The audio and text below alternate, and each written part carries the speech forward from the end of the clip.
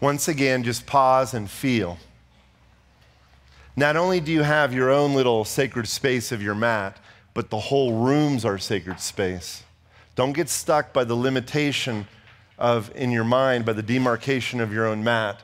Feel your breath pulsing to each other, side to side, front to back. Fold your hands in front of your heart.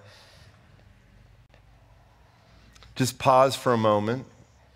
Reflect back on the beauty of connection with family, with community, with the blessings we've had this year. It's so fantastic. In fact, how many blessings have led us to where we stand right now? We're so grateful to be here together. Feel the pulse of the breath.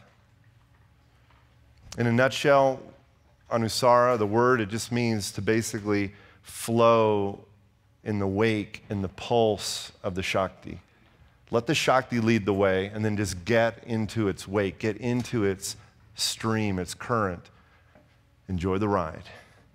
Exhale, release your hands. Let the breath move first. The breath takes the arms up, high to the sky, celebrating the equinox. Exhale and bow forward. First forward bend of the morning of the grand gathering, and grunting is permissible. Notice that even just bending over, your heart is beating a little quicker. Inhale, look up. As you extend the light of your heart out now, exhale and bow, and then pause and feel more of the quiet inside. This is a time to feel and reflect.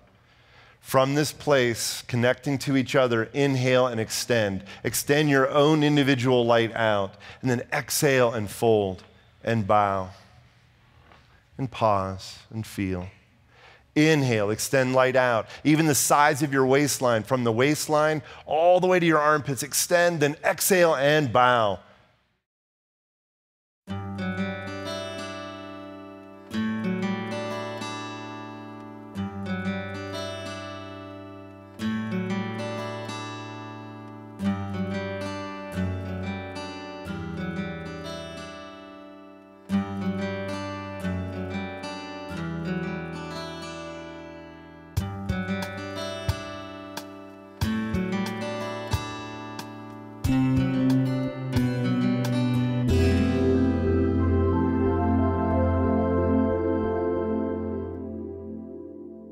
So John, here we are at the first Anusara Grand Gathering at Estes Park in the Rocky Mountains.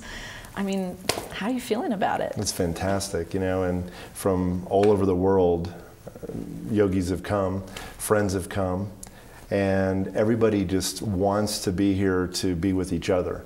So it is just, it became this magnet, this event where we just invited people and everybody came, and there's a huge wait list.